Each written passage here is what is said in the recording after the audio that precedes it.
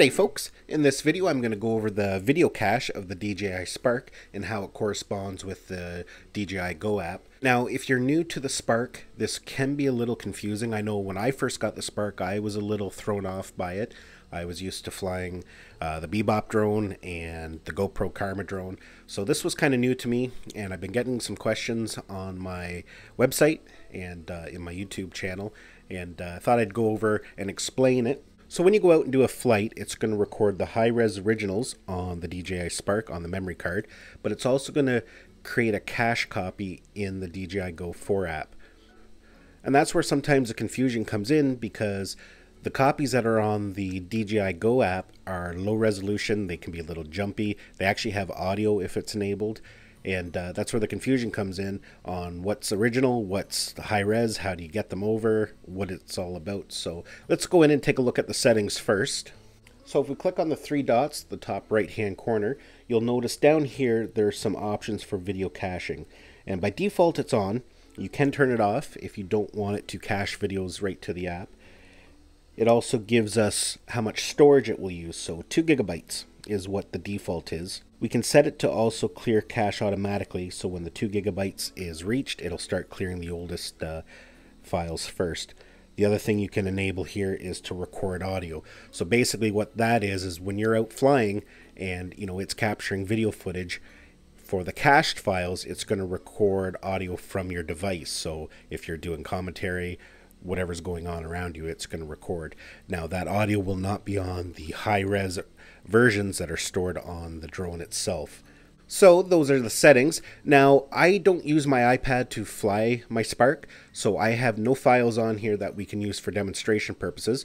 So I'm just going to close this out and I'm going to do some quick recording here just so we have some files to work with. So I have it on the video and record.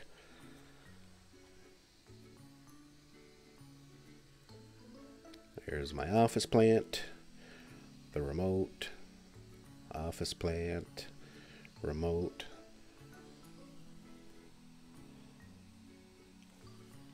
So we'll shut that off. Now let's switch it over to photo, and let's just snap a couple photos so we can show some examples of that as well. So we'll take a photo of that. Maybe I'll take a photo of the controller. Take a photo of my YouTube setup. Okay, so now, say we just got home from a flight, we have recorded some video, we've taken some photos, now we want to check them out. So if we go to Editor, this is where you're going to find all your cached files right now. And up here in the album, we got the video. There's the video we just took. There's some photos we just took. Oh, and it actually does have a few other photos that I've taken. And now what these are the cached files. So they are low resolution, and if we play them, they could be a little jumpy, and you can hear there. Oh, you might not be able to hear, but there's audio there because it picked up from my recording device. And same with photos, we can bring them up. Again, these are low resolution versions. They're the cached versions. And it is kind of nice because when you get home from a flight and you just want to do a quick edit or check out some of the content you've grabbed, this is a nice way to do it. Now, another thing I should mention too, your cached video isn't always the full video. Sometimes it's a little smaller. I don't know why it's like that, but that's just how it is. And I'll show you in a minute what I mean. When we import the full res version, you'll see that it's a little longer. So we've checked everything out. Now we want to download the originals. So I'm on videos right now, and we click on it.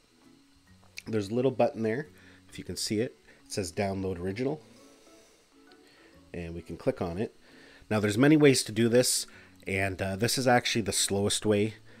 I'm working on a video right now with some tips and tricks for transferring media, some stuff that will make this 100 times faster. Maybe not 100 times, but at least 10 times faster.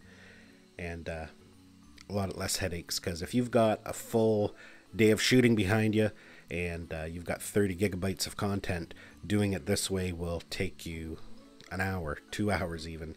It's very, very slow, and you can burn through just a couple batteries trying to get all your content if you're going to be editing it on your phone or tablet. Now you can skip this step. If you plan on doing all your editing on a computer, you don't need to download the high-res originals to your tablet or smartphone. You can just import them directly into a computer. But a lot of people do their editing right on their tablets, so just make sure you have enough room.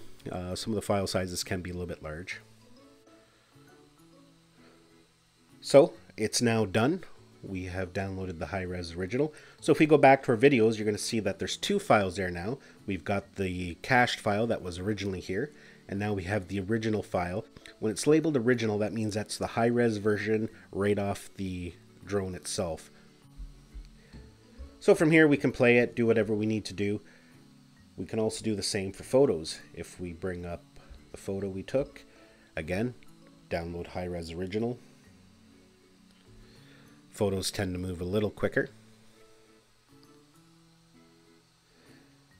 Now when we go back, it's not like the video. You can see it's labeled as original, but it got rid of the cached copy. So now any photos that are in here are just the originals, and we can do that for all of them. Another thing I just want to point out quick here, when we download the originals from the drone to the DJI Go 4 app, it's also going to make a copy in our camera roll. So they're there, and that's kind of nice if you want to use another program to do your editing. You may not want to use the DJI Go 4 app. You might want to use Splice or the built-in iPhone one, iMovie. So that's basically it, and that's what a cached video file is on the DJI Spark. Like I said, I am working on a video that's going to show you much better techniques for transferring the video. Doing it this way through the Wi-Fi and the remote is very slow and cumbersome. There's a couple different techniques, and I'm going to go over all the different types of transferring you can do via computer, smartphone.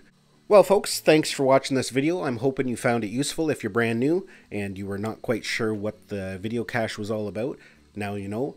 Don't forget to give this video a thumbs up. If you did like it, it helps me grow my channel. Don't forget to subscribe so you don't miss any of our upcoming Spark videos.